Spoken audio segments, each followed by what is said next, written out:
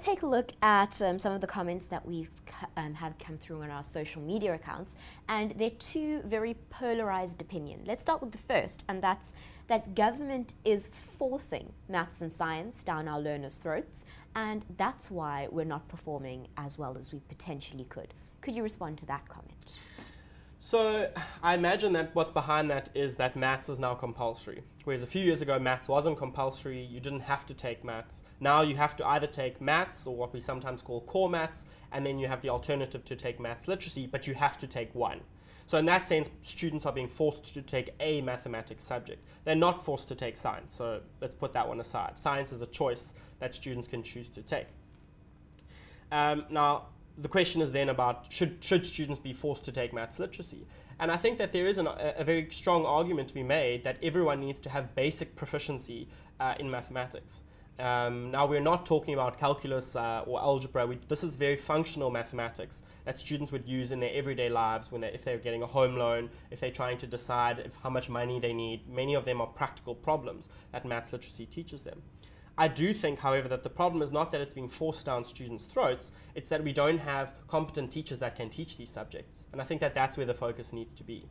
I often say when students say, oh, this child can't take maths, they have to take maths literacy, I say this is often a function of the teacher. It's not really a function of the student. It might be a function of the student's learning deficits that they've acquired from attending or being exposed to very low quality teaching for a number of years.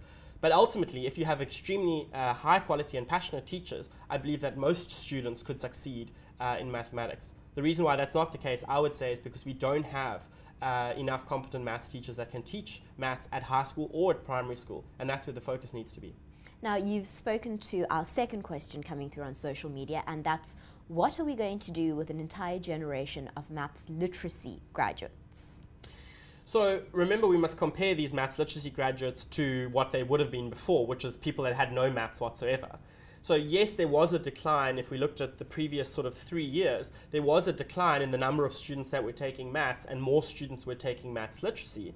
But at least up until last year, the technical report has only just come out, so we're not sure about the number of students that took maths this year. But there was an increased number of passes, even though there were fewer students that were taking it. Now you might say, well, how is that possible? And the reason is that can be more subject selection. So students are more able to pick subjects that are more attuned to their own abilities. If they were meant to take maths, they should take maths. But we had some students that were taking maths that were getting 5%, 4 or 5%. Now that's not an optimal thing. Those students should be taking maths literacy and perhaps getting a pass and having some options available to them. Whereas if you just outright fail with 5% in maths, that doesn't help anyone.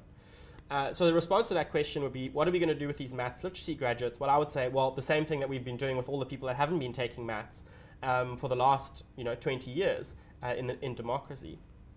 There are still problems around it, though.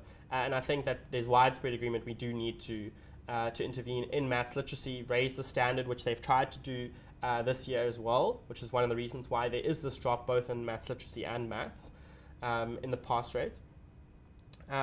But in the 21st century, maths is seen, and science actually, are seen as foundational skills for national competence, but also for individual success. You can't get away from maths. It doesn't matter where you look.